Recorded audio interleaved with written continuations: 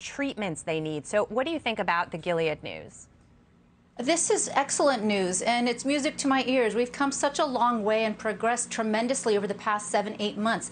Remdesivir just FDA approved yesterday, but the good news is this isn't the only tool that we have. We have remdesivir. We now know to use dexamethasone, which is a steroid, which can also help inflammation in the lungs when someone is hospitalized with coronavirus. And then we know, for example, to use blood thinners. We know to look for renal complications and heart complications and neurological complications. We also have antibodies and monoclonal antibodies. We've seen that the president, not only did he use remdesivir to help expedite his recovery, he also used Regeneron, which is a form of a monoclonal antibody. We also have Eli Lilly and CytoDyn. Also, these are other forms of monoclonal antibodies. So we have many therapeutics and tools to help treat this virus.